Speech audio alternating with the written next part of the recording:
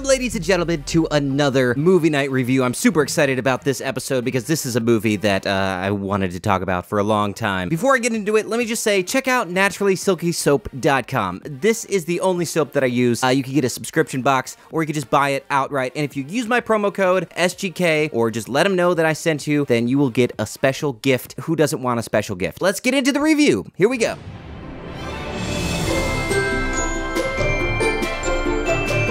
So this year has been quite the year for Christian movies, and it's only halfway done. Who knows what we got coming up? We had Paul, God's Not Dead 3, and of course, I Can Only Imagine. Everybody apparently loved it, and I didn't quite.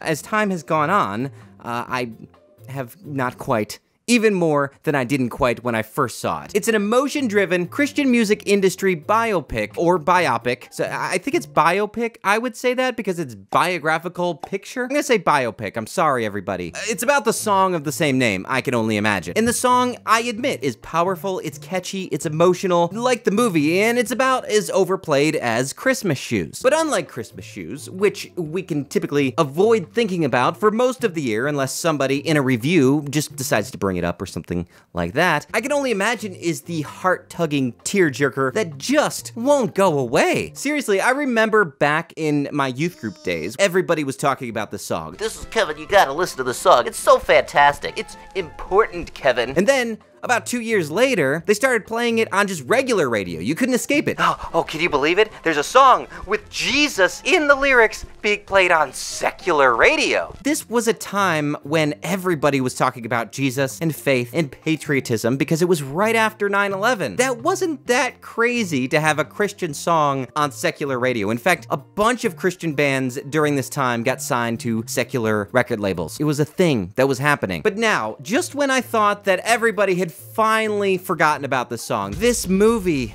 comes along and people are tricked into thinking that it's a good movie, just like they were with the song back in the day. It's crazy. Boy, that was a long rant. Ooh, we better hurry it along because the movie just came out on DVD, and if I don't put it out quick, then Cinema Snob will put out his review and everybody will accuse me of stealing his jokes. Hey, what's that supposed to mean? Cinema Snob? What? Yeah, that's right. I may be a snob, but I am not above appearing in a random person's channel to defend my honor. Now look, I let it go when you said I ripped off Jesus Bro from Let There Be Light. It also happens to be the movie that inspired Cinema Snob's Jesus Bro, from what I understand. Which I clearly did not. Our movie came out first, otherwise I would have ripped off a lot more from Let There Be Light. And then I let it go when you used all my jokes for old fashion. But this is strike 3. But I didn't steal your jokes. Aren't you literally doing the thing to me that you just accused me of doing to you? Yeah, doesn't feel too good, does it? I'm sorry, I didn't think you'd ever hear about it because I'm kind of a small channel and you get way more views than me. Look, ripping apart awful Christian movies is a pretty tight niche. You gotta be a stupid person to dedicate an entire channel to making fun of movies that are only known by the audience who like them. Huh, I guess you're right. I guess we're kind of an elite group. I bet there's even fewer people who can stomach actually sitting through these movies. I down an entire bottle of Pepto before each film to prepare. But me too.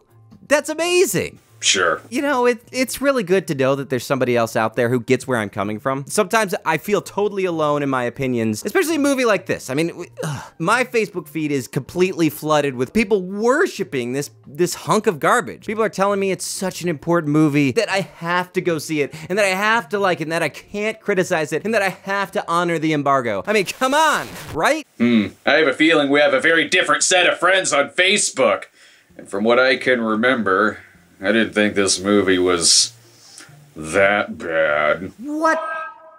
Are you kidding me? We're talking about the same movie here, right? This film is relentlessly emotionally manipulative. Every tiny little decision that they made in making this film seems like a marketing move. And it worked. It made $83 million at the box office. That's insane. All because everybody was like, No, you have to go see this. You gotta go see the movie. It's too important to not go see this movie. This is the future. that doesn't sway you in any way? Look, I'm not saying I loved it, but having seen some of the other atheist, bash fest, Christian victim, cornball sacks of crap, this one was refreshing. Okay, so what you're saying is, after years of desensitization and deteriorating standards, this movie is actually palatable to you. Yeah, oh, high praise, buddy. Look, I'm just saying it's fine. And I'm saying it's not fine.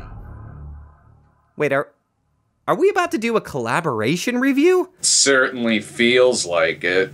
Well, I'm finally doing a thing that the YouTube Creator Academy notifications are always telling me to do. But seriously, you better hurry up. I could drop a review for this movie any second. Oh, all right. Well, then there is only one way that we are going to figure out if this movie is the greatest film of all time, like my friends on Facebook seem to think. That is, of course, to jump right into it. So grab your popcorn and get ready for my movie night review of I Can Only Imagine. You talking to me? Not really a popcorn guy. I sneak caviar into the theater. What? No, I'm talking to the viewer. I'm introducing the show.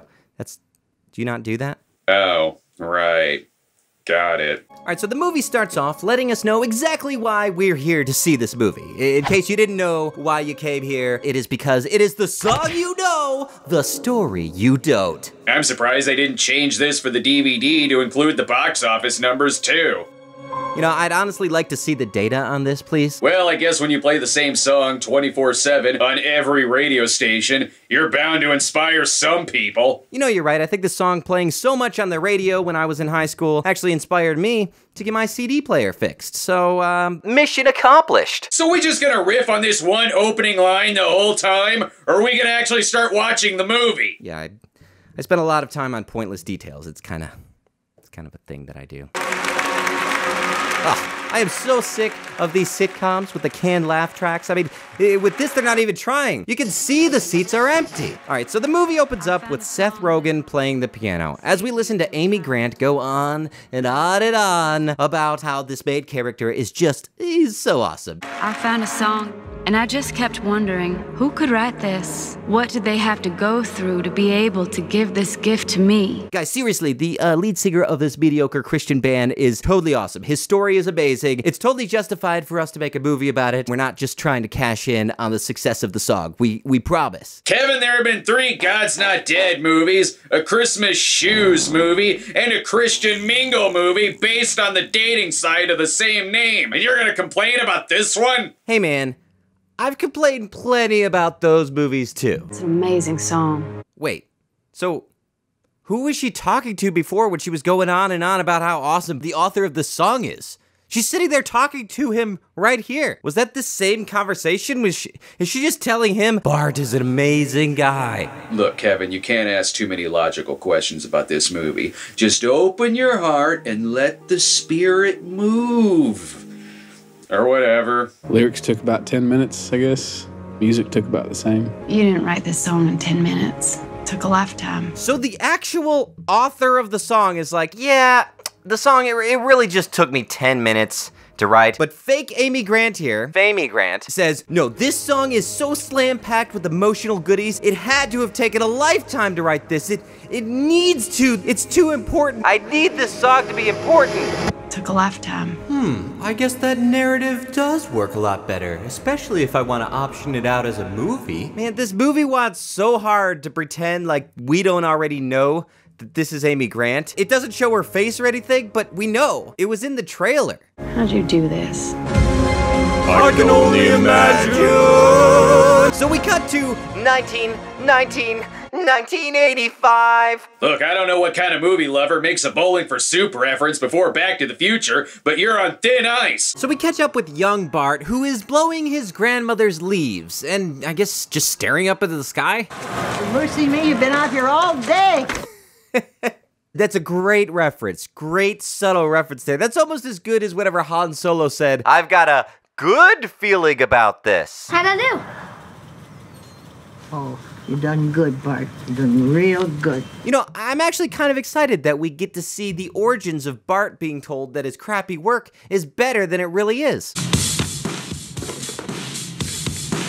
Well, it wouldn't be the 80s if we didn't have an 80s rock song or a kid riding a bike. Though technically, I do think this song came out in 1979, but yeah. Anyway, Bart heads over to this junk pile or something where they've got some nice goodies for him. Dang, is that a filter queen? That is a good find. My dad used to sell those. We know it's 1985, but come to the theater for a special showing of Jaws 3D because Dennis Quaid's in town. Then Bart rides his bike over to the music store that closes at 3 o'clock in the afternoon. Well, what kind of capitalist would I be if I didn't open the door in order to take this poor little kid's money? And hey, the movie doesn't want you to forget that Bart loves music, because he grows up to be a musician. How is that a criticism? They are just establishing a character. Fine. Come on, man. Are you gonna call me out every time I give a bad criticism? That's gonna make it really difficult to do this review. Plus, what are people gonna leave in the comments? Without the song, you know, it's all about the song. Yeah. Doesn't matter what band. You're literally making no sense at all.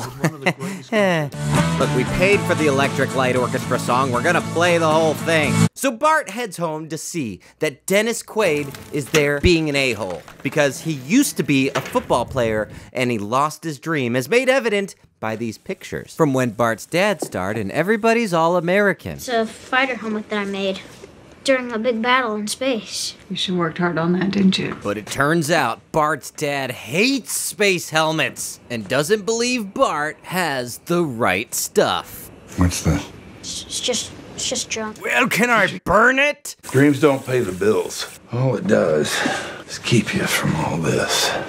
Sounds pretty good to me. All right, so I know that they're trying to make the dad out to be a bad guy here, and he is. He's a jerk. But honestly, he's not wrong, right? I mean, he's just giving him life lessons to say, hey, you know, life doesn't always turn out so great, and you might want to have a backup plan. He could be nicer. It's just not guaranteed that you're gonna get paid for doing your dreams. You know, movie Bart here does have to start preparing for the real world at some point. Yeah, you can't just grow up thinking that you're gonna do something creative, like singing or making YouTube videos. Get real! So then Bart's mom takes him to Camp Mana to get away from his abusive father. Not something to laugh about. Sorry. You know I love you, right? I do, but if you ever prove otherwise, then I'll make you look really bad in the movie they make about me. So if you didn't bring your journals, come up here. We got one for you. You're gonna need it for your session tonight. And keep those journals close, because you never know when you might get the inspiration to write a #1 hit Christian song. Oh, is that like a diary or? Kind of, but there's more to it. Helps to get my thoughts ordered. Prayers, problems, dreams, stuff I imagine sometimes. You know, stuff kids never say, but grown-ups write for kids to say in movies. Well, later that night, Bart and his buddy sneak out to go meet with the girls. So, what do you want to be when you grow up? I don't know. I'm trying to decide whether I want to be in a Christian band or just want to be a Christian in a band. We're gonna get in so much trouble for this. I know. So Bart and Shannon, that's the girl's name, they have some alone time. And I know what you're thinking. Where are the grown-ups in all this? Well, it's the 80s, all right? Then she says something that Christians are only okay with because they do actually end up getting married. I think that someday we're gonna fall in love, get married, and that's our destiny. I didn't read ahead in the script. Is that what happens? Ugh. Fireworks. They did it? Get your head out of the gutter, Kevin. Fireworks don't always symbolize sex. This isn't a Disney movie. So after camp, Bart comes home to this really, really sad situation. Where's Mama? She ran off. She ain't coming back. Just you and me now. I'm sorry, Mom! What did I do? I'll admit this is a pretty sad moment. Oh, so you do have a heart. Telling a kid to give up on his dreams is fine with you. I can't believe you're so brave to admit that a kid being abandoned by his mom makes you feel something. So did you ever see her again? I tried to live with her once, but she was in another bad relationship. Wow, his mom sounds like a terrible, disgusting person. Sure hope this movie isn't exaggerating for the sake of the story, because then I would feel really bad for the real mom. You know, I never realized how much time Amy Grant had on her hands. I tried to get good at the only thing my dad really cared about. So now it's 1991 and we go to Bart's high school, and look, all his camp friends are here. Dude, seriously, that beard makes you look 35. Kent, shut up. Shut up. All right, movie. Okay, you did it. Now I can't point out the fact that this high school guy looks like he's 35 since the movie has already done it for me. It doesn't make the movie good, it's just one less thing that I could criticize. Good job. I love you. I know. I sat there, pondering, wondering, had this movie earned the Star Wars reference? Is it even worth pointing out with so many other stupid things that I needed to get to? I decided at that moment, it wasn't worth it. I had to move on. Now that Bart's playing football, his dad decides to give him some friendly football advice. To get you down on the ground, how many did it take? Nobody could never bring me down. Life hits me, I hit back harder. You understand? You go down too easy, that's your problem. But just when Bart thought that his football career was taking off, that's when it takes a major hit. Literally. Oh no, the bombs from Saving Private Ryan just went off. Oh man, what a tragedy. Not his broken ankles, this audio adrenaline song. Well, that's disappointing. Yeah. Yeah, it is. So now that Bart's not going to be able to prove to his dad that he's a man with football, he decides to go meet with the lady from War Room. You sing? Nope. Sugar, what is your name? Bart. Our new assistant technical director. All right. I don't know what that is. But Bart picks up pretty quick. Wow, big nod to Stephen Curtis Chapman here. Who? Ah yes, one of the many people this movie tries to nonchalantly play off as super important, but if you're outside of the Christian bubble, you'll have no idea who it is. But aren't those people important to Bart? They are just part of the story. Yeah, that's fine, but isn't it kind of unrelatable? Just saying. This is the great adventure. Alright, so because of Awesome Bart's awesome, amazing singing, he gets cast as the lead in the school musical. Way to go, Millard. La. Way to go, Millard. La. Forget what Bart's dad did to him. This kid is savage. Oh, man. But Bart isn't so keen on being in the play. What are you trying to do to me? I can't do this. There is no way, ever, at all, ever, that you are gonna get me on that stage. What do you think's gonna happen next? Leave your guesses in the comments below! There's a bright golden haze on the meadow. And people just can't freaking believe how amazing the lead singer of Mercy Me is. Mercy me, that can't be his real voice. Punch a monkey's uncle. Awesome! All hail Bart! You have the greatest voice of all time. It's so remarkable. It's amazing. Praise Bart, from whom all blessings flow. The movie is about him, though. He is supposed to be the main focus. Yeah, but the filmmakers seem to love him so much. It's like he doesn't have any character flaws. He's just, oh, Bart, oh, he's so great. He does. He's selfish and cares more about himself. Plus, he has to learn to forgive his dad. Whoa, dude, whoa. Spoilers, they haven't made that part of his character yet. This just now came to me because this entire time, I thought we were talking about Fireproof. So, as you might expect, juxtaposed with him singing his amazing, awesome singing, his dad gets sick while he's at this diner. And it turns out, this is a Christian movie, so I'll give you guys one guess to figure out what it is. That's right, it's cancer! Yeah, it's cancer.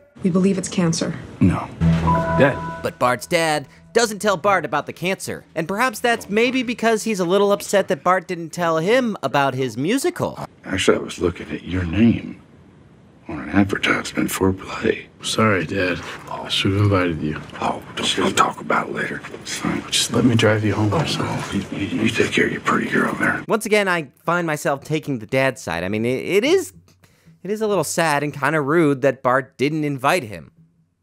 Right? And now you see the character flaw. Touché. Though, is that really a good character flaw? He didn't invite his dad to a thing? I never said it was good. I hate that you're making me defend this movie. I never used the word good about this film. I'm just saying that you're complaining about feelings that you're supposed to be having. I refuse to feel emotions.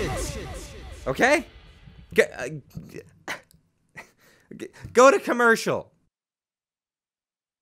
So Bart is now going to church, and the dad once again gives him some great life advice that I have to agree with, but the movie I don't think wants you to agree with it. What if I want to sing? I'd rather just sing.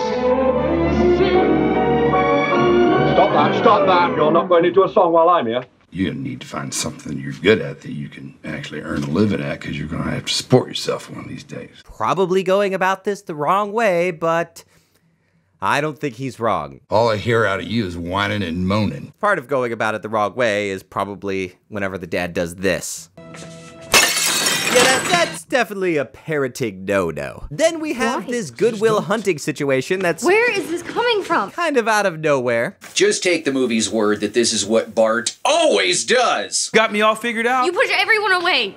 Don't add me to that list. I love you. Oh yeah, you're right. When did we ever get the indication that he was somebody who just pushed people away? He's been dating the same girl since he was in elementary school. You gotta write the scene so that it makes sense. You can't just have somebody say, you've always been this way, when there's no indication that they've ever been that way. I love you. I've always loved you. I've never really loved you. I can't stay here, Shannon. And he leaves his girlfriend symbolically in the same place his mom left him. Do you get it? Do you understand? All right, so now it's 6 months later from whenever that was. And then we get another completely out of nowhere scene where he's somewhere, I don't even know where, and he's just like, hey, could I join your band? If you guys need a singer, I'll sing. Who are you? Yeah, exactly. Who is he? Who are these people? So he joins the band because obviously that's what he needs to do, because that's what the movie's about. We're here to see Mercy Me become Mercy Me, all right? Don't pussyfoot around. I guess getting hit in the head with a plate is the motivation that he needed. Then, as Bart is singing Trace Your Steps, Trace Adkins walks in. Trace your steps to where you were before. Did someone say Trace? Do you think that little pun is on purpose? I can't imagine it was. I mean, I can't only imagine it was.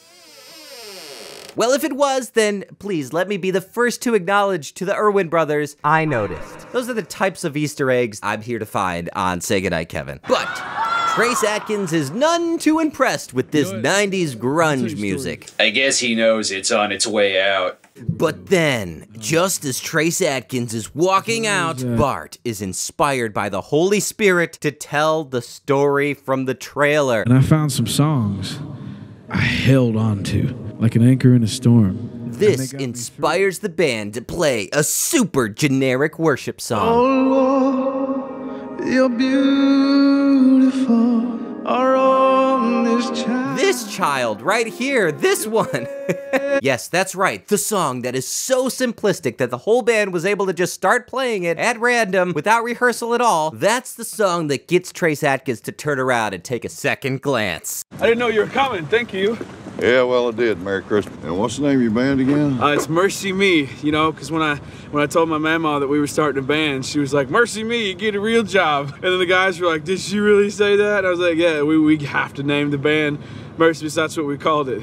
Son, the sheer volume of words that comes out of your mouth is exhausting. Oh great, now we get another personality change in Bart. Seriously, him being a hyperactive, talkative person is a completely brand new aspect to this character. So he's well-rounded. Hey, whoa, dude, we keep things politically correct around here, all right? No more fat jokes. I don't think you found your song. Look, that last thing you did, that was special. You should do that the whole time. Just do that crap the whole time. Everybody will love it. Write something like that, and then give me a call. You need a catchy melody that's so generic and nondescript that it can be played on literally every radio station for years and years and years to come. Jeez, Kevin, you really hate this song. No, I don't hate the song. I just kind of hate people's love for the song? Did this song hurt you, Kevin? Do you need to talk about it? Did this song rape your mother? You gotta go with us. We got plenty of room on the bus. That's funny. Well, I need to get another job. But then they stop to see his girlfriend. Oh yeah, his girlfriend. I forgot about her. Long time no see. You look great. What are you thinking coming here like this? I don't know. I didn't really think about it. I don't want to go on any more adventures with you. She will not be joining us. Shocker. Well, ain't she the smart one?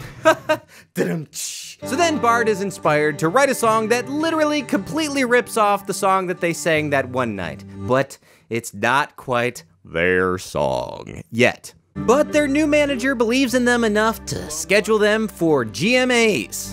What? It's GMA week. What is that? It's only the biggest convention in music. What I need you to do is invite every youth group you can. That's true. Kids love the opportunity to go on a youth trip with the hopes that they might get to make out in the back with the girl that they kind of like. And then just do what you did tonight.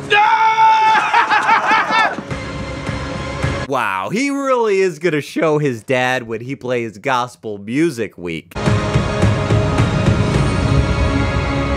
happiest place on earth. Part of me wanted to criticize the fact that this is aerial footage from within the last few years. Then I realized there's probably not a lot of HD aerial footage of Nashville in 1991, so I'll give it a pass. And then, Bart meets... Get ready. Are you ready? Michael W. Smith. I am like a huge fan from like all the the way back, way back. And Amy Grant. Oh man. What?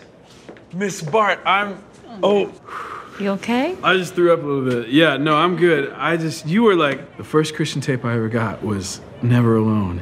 And it was like... You see what I'm talking about? How in love this movie is with Christian music? It's like this movie has to overemphasize the importance of these Christian artists so that Bart's dream doesn't seem like a huge mistake and it seems like something his dad was wrong about. Again, I think it's just saying that these people were important to Bart, which they were. Let me put it another way, okay? Imagine. I'm imagining. I can only be imagining. Imagine if they made a movie about me, because I had some viral video. I know this is all wishful thinking, but you know what? Maybe my dreams will pay the bills. Then, in the movie, they make this huge deal about the time I met David A.R. White or collaborated with the Cinema Snob. Okay.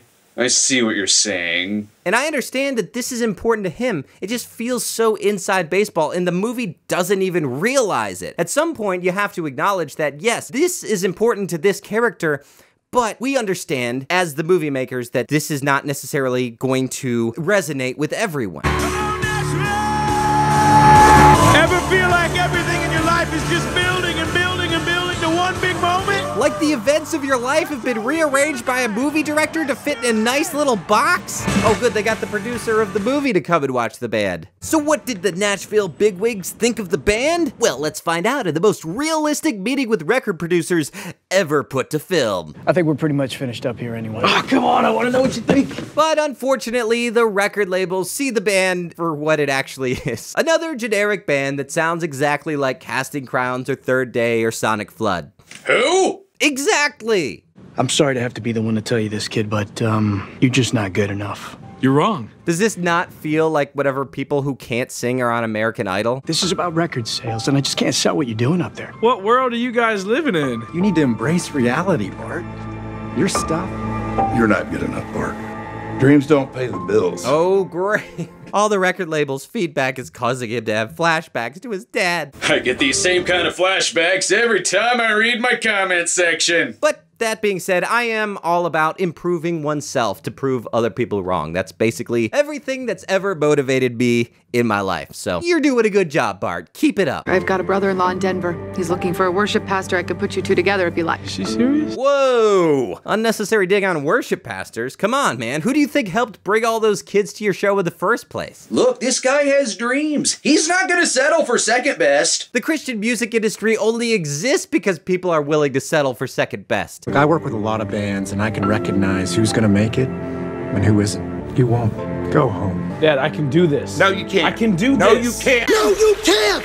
You think you can do these things, but you can't, Nemo! So, turns out Bart really isn't that good at taking criticism. Well, let's just hope he never watches this review. Keep in mind, I'm talking about Bart in the movie, not Bart in real life. Wow, thanks for that useful information. You just ticked off half of Nashville in there. This is all there is? In Christian music? Yeah, pretty much. What? And I quit. What? No. But Trace Adkins has some advice that will truly inspire him. I'm gonna be honest with you. Maybe if you shave your hair and grow out a goatee. Yo, did somebody say goatee? Sometimes when you're up there, it's like you're singing somebody else's music. Then there are times when I see something real. I see something authentic. Yes! Authenticity, that's how you're gonna make it in the Christian music industry. What are you running from? Why are you throwing temper tantrums? My dad.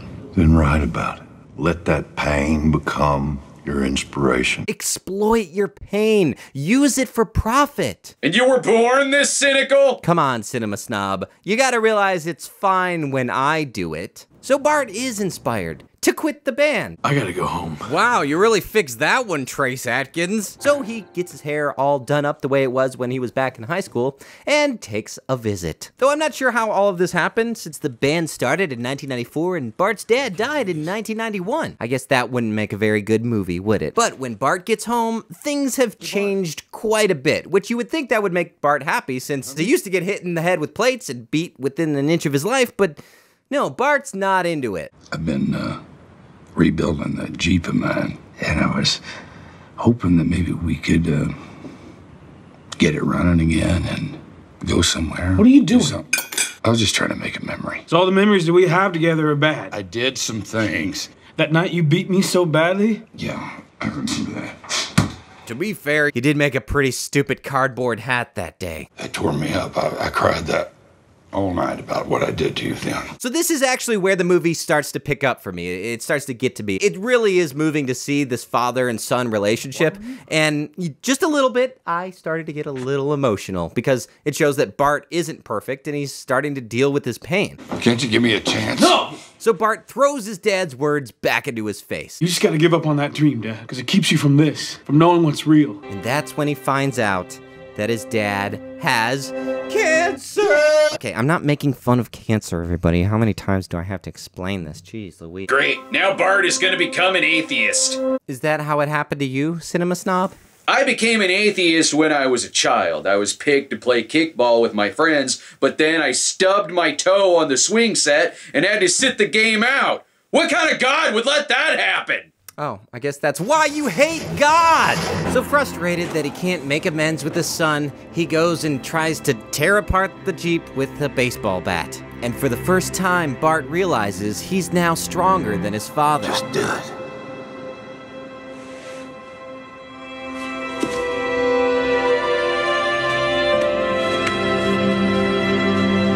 Are you feeling yet? Not really. Maybe a little bit. I don't know. This just seems to come out of nowhere. If this had happened right after he had gotten hit in the head with the plate, then maybe. But we know that Bart isn't going to beat his dying dad over the head with a baseball bat here. You're a heartless bastard, and I can respect that. So he goes up into the attic and he finds his journal from camp. And we have this really powerful moment where he finally finishes his camp homework. Yeah. So he's telling Amy Grant all of these flashbacks too? Come on, Kevin, do you have to make fun of literally everything? Here this man is learning to forgive his father, and you're downplaying it. Yes, that's literally what I do. I feel something, so I deflect it by making a joke so I can maintain the power in my life and never seem weak by opening up. Yeah, I can totally see why you're not relating to this character at all. Hey, what is this note here? G. What's that note? C. Just one more chord and you could play pretty much every worship song. Oh, I wanted to be there. Hey there, Shannon.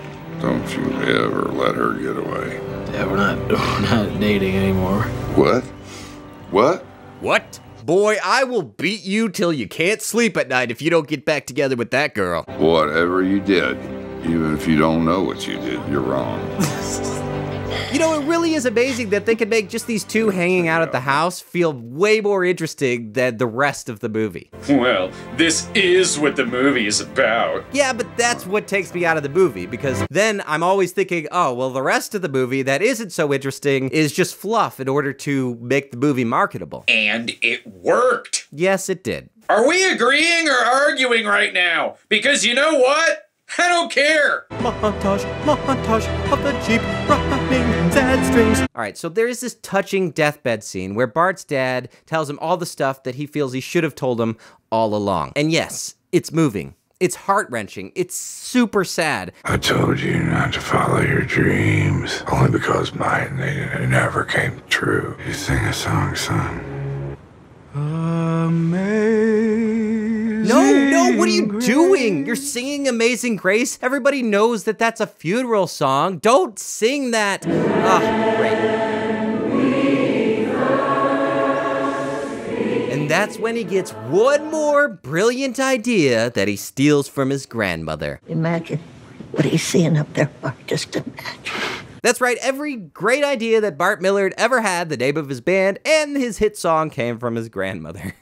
And with perfect timing, that's when the band comes and picks him up. They waited for him. I'm sure all those gigs that they played without a lead singer left a lot of youth groups really confused. Hey guys, my dad died. I know what to write about now. Well, Dad got sick.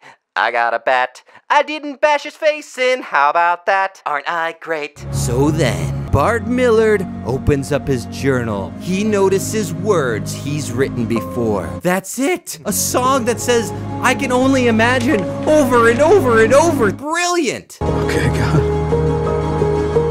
Okay. That's right, you can't criticize this song. It comes directly from God.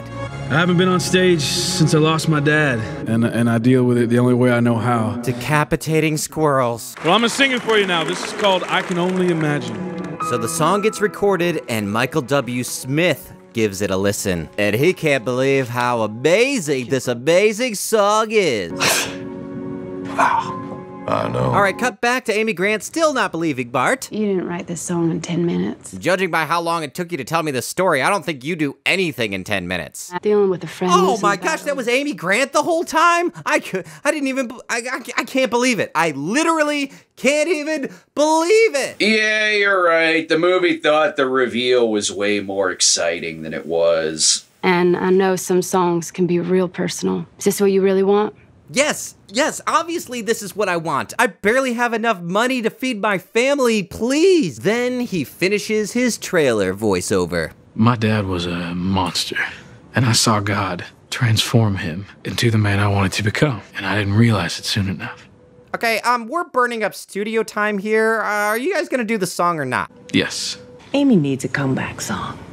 We believe this is it. Look, we lost a lot of our Christian audience after the whole Gary Chapman situation, so we need a super blatantly Christian song to get them back on board.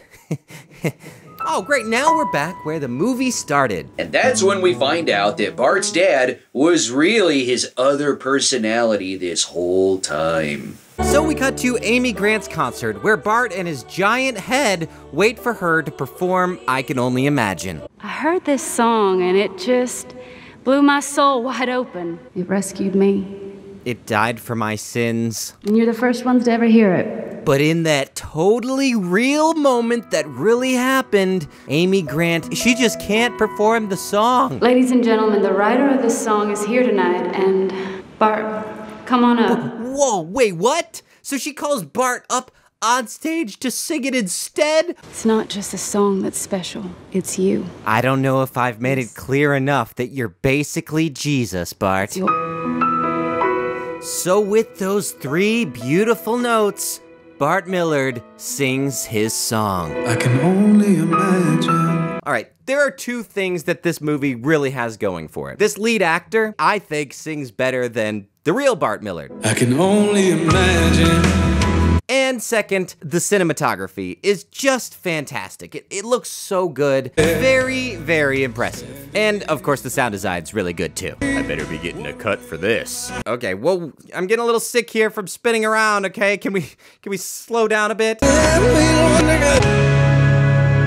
Wow, was I right? Yeah, Cinema Snob. It turns out the whole movie is just Bart's fever dream after he got hit in the head with the plate. And that song is their first single, and I want all of y'all to keep an eye out for it, okay? What? Adrian! Remember, this is the girl from camp, remember? I've always loved you. You know. I sat there, pondering, wondering, had this movie earned the 2nd Star Wars reference? Then I realized I needed to wrap this review up, because it's like over 40 minutes long now. Then the song blows up, apparently the next day, I guess. Here's a new song for you on Magic 104.5. Guys? It's the #1 Christian song in America, now charting on country and pop charts as well. I think we just blew through 5 years of when the song released to whenever the song blew up on the radio because of 9/11. Did we mention all of Mercy Me's credentials yet? Wow. Well, that's the movie. I wonder what happened to the mom. I can only imagine. That's the title. All right, so there you go. I Can Only Imagine. And Cinema Snob, I hope you can finally understand how this movie isn't the greatest movie of all time like apparently everybody seems to think it is. Wow, you really convinced me. When this review started, I thought the movie was fine. And now you brought me all the way down to indifference. Way to go. Really? Yeah, sure. But more than that, I've come to realize why you hate this movie so much. Because it's an emotionally manipulative money grab that uses cheap cliche plot devices to self-congratulate the Christian media industry? No. Because it changes so much from the real story to fit in its own little neat box, which on the surface seems completely harmless because, what? Every movie changes characters in order of events so that it'll work within a film until you realize that the movie is trying to say that God did all these things, and then you're like, oh, wait a minute, well, if that's not exactly how it happened, then it wasn't God, it was the people who made the movie, as you can clearly read in the book that they put out alongside the film. There's a book? Yeah. I read the whole thing. I highly recommend it if you want to find out the real story, and if you want to know how much they changed for the film so that it would make you believe that there was this big come to Jesus moment for Bart and it made everything better in his life, which is kind of how the movie goes, where it's like everything's bad, everything's really bad, and then everything's good and his dad's better, and he has this hit song all because he learned to forgive his father. Okay, enough already. You hate this movie because you love this movie. No, I don't. What? Yeah, you love it. You hate it because you're Bart, and that makes you uncomfortable. Hold on, whoa. Are you saying that I'm not the unbiased critic that I always thought that I was? Are you saying that I inject my opinions into my critiques? This whole time you've been giggly and making obscure references to people even I've never heard of. You seem to know way too much about Christian music, and you even read the book, for God's sake. For research? Dude, you hate this movie like a Star Wars fan hates Solo. I thought it was perfectly fine. Like a mother taking her 8-year-old to go see Solo. It's me not caring that made me sit back and say, hey, well, at least it didn't feel like bamboo shoots under my fingernails. At least it wasn't one of those victim complex God's Not Dead movies, or an end times movie that's a pile of dog crap and uses 30 frames per second, or one of those Christian love stories that makes you wait until you're 80 years old to have sex. This movie had a message that I could totally get behind, and that message is to not be an asshole. Yeah, I guess that is a pretty good message. It's everything you've been asking for in a movie. Well-produced, cohesive story, good acting, and it has a message of grace and forgiveness. I thought you were all about that crap. I guess it was pretty inspiring whenever he chose not to murder his cancer-ridden dad with a baseball bat. Well, it was fine. All right, Cinema Snob, you've convinced me. I guess this movie is the greatest film of all time, just like you're saying. 100% not what I'm saying. Well, there you have it, everybody. Thank you so much for watching this episode of Say Goodnight, Kevin. Big thank you to Cinema Snob for joining me and doing so much work in order to be a part of this show. I had a lot of fun with him, and hopefully we'll work again in the future. That would be great. Big shout out to my Patreon supporters. They're the ones who make this show happen. If it wasn't for them, then I would be at work right now instead of recording this awesome episode. Some of those people happen to be the Religious Nut and Hellbound Sinner podcast, the Defenders of Liberty podcast and YouTube channel. Go check them out in the link below. Jacob and Emily Rugrock and Amanda Stewart. Plus all the people listed who pledged $20 or more, and many, many more. All right, that's all I've got to say. I'm Kevin, holding Christian movies up to the same standard as other films. Good night. Because for me, you know, without the song, you know, it's all about the song.